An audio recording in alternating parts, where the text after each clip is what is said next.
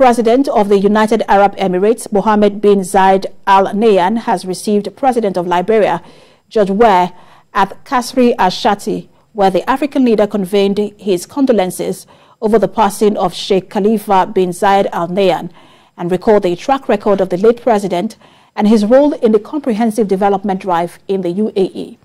He also congratulated Sheikh Mohamed on his election as the UAE President and prayed for sustained progress and development to the Emirates. The Liberian president expressed his country's keenness to expand cooperation with the UAE during the next stage through constructive partnerships that benefit from the country's development model. Sheikh Mohamed expressed his thanks and appreciation to President Weah for the sincere feelings over the death of the late Sheikh Khalifa and toward the UAE leadership and people.